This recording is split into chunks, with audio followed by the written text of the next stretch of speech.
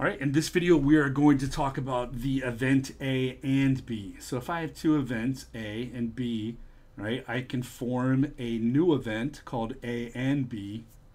And that event A and B is the event that both event A and event B occur. Okay. So to form that event, right, the event A and B consist of all elements in the sample space that are common to both event A and event B. So it's everything in the sample space that's an element of both A and also an element of event B. Okay? So that's A and B. All right, so let's take a look at this example. So in this example, our sample space, our experiment rather, is rolling a die to see what number comes up. All right, so our sample space is the set of numbers 1 through 6, okay? And so A is going to be the event that the die comes up as an odd number. So A is going to be 1, 3, the set containing 1, 3, or 5, right? Because those are the odd numbers. And then event B is going to be the event that a number 4 or bigger is rolled. So that would mean you roll a 4, or a 5, or a 6, right? So if you want to look at these listed out, right, our sample space is the numbers 1 through 6. Our event A is the numbers 1, 3, and 5. Our event B is the numbers 4, 5, and 6. And now what we want to do is to calculate the event A and B. Okay. So what I would do is look at all of the elements in the sample space that are common to both A and B. Okay, so if you look at 1, 1's in A but is not in B, so it would not be here. 2 is not in either of these, so it's not common to those. 3 is in A but not in B, so it would not be in A and B. 4 is in B, right, but not A. 5 is in A and also in B, so 5 would be in the element A and B. All right, and 6 is in event B but not in A. So the event A and B consist of only one element of the sample space, and that's 5, right? And it kind of makes sense, right? If I said, hey, I rolled an odd number that's 4 or bigger, well, that pretty much narrows it down, right, to being a 5. Okay, so that is the event A and B. You just take everything that's common to both these events.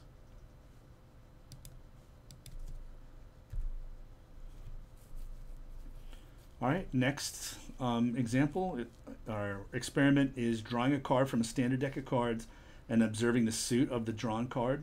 All right, our sample space is clubs, diamonds, hearts, and spades, right? And R is the event that a red card is drawn. Okay. So a red card would be a diamond or hearts.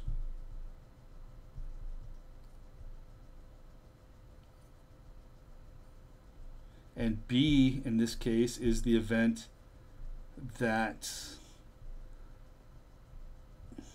the card drawn is a club.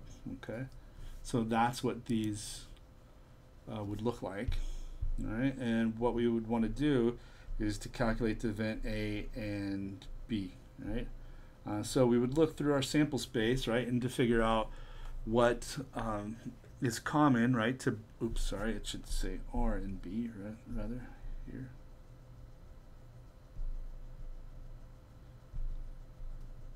Let me just see if that's, yes, R and B. Okay, so they want us to calculate R and B. So we would look through all the things in the sample space, and we would pick out all the things in the sample space that are both in R and also in B. And you can see, right, there is nothing in common, right?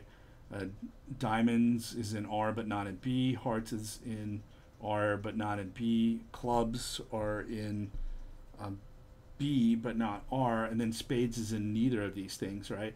And so therefore there is nothing in common, and in that case, right, the subset of the sample space is just the empty set. There is nothing in common with these. We will talk about this in a video, a subsequent video. Events that have nothing in common like this are called mutually exclusive. Okay.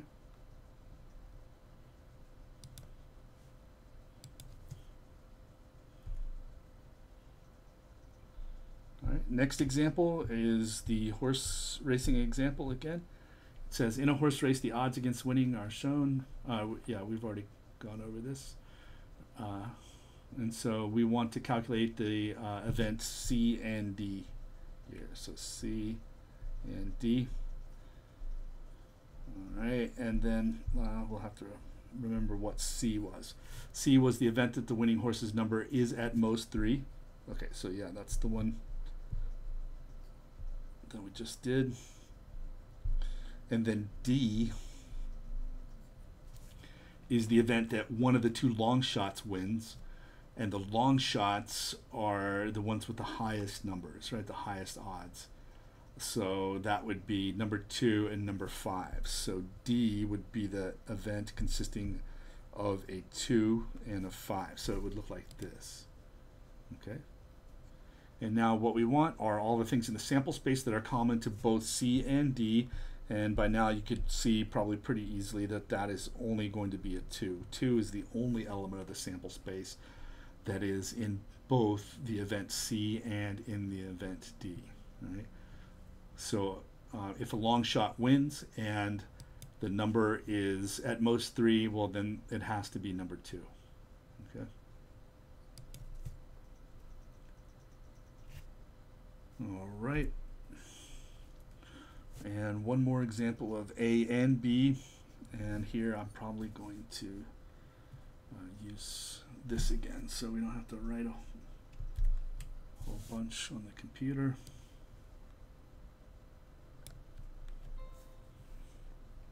Okay, so first here we want to calculate A and B, right? And then A is the event that exactly 2 heads are tossed. All right, so that one is going to be not the easiest one to draw.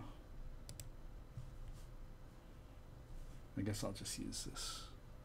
I actually messed up taking that other one, so all right. Now let's just try again. Oh, here it is.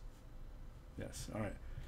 The event that exactly 2 heads are tossed. All right, so let's just circle those. Nope,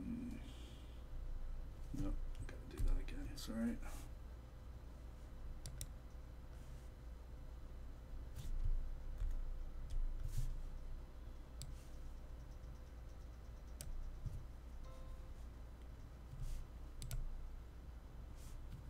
All right, so event A, we're going to do in red. All right, so exactly 2 heads are tossed. So we're looking through here and we're trying to find ones that have exactly 2 heads in them. This has 1, this has 2, right? So let's just circle these, otherwise it's going to be tough.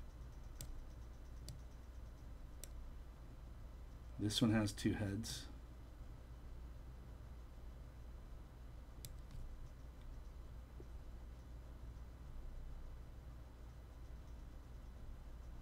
Two heads here. 2 heads here.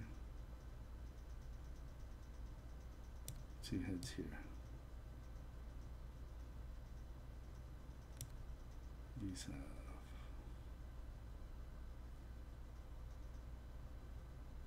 Okay, so that's A, all the ones that are circled. All right, and then B, let's switch colors to blue. B is the event that the first 2 tosses are tails, okay? So that would be ones that start out TT, and that's all of these right here.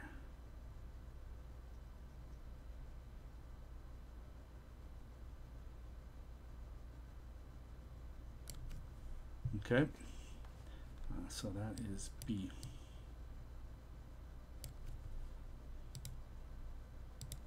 Okay, so we want A and B. So we can see the only one that is circled in both red and in blue is this one right here. So that's T, T, H,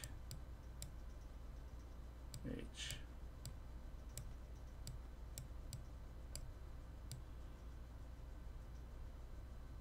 All right, and so that's A and B for that example. All right. All right, and that's it for the and. In the next video, we'll take a look at one more compound event, and that's A or B.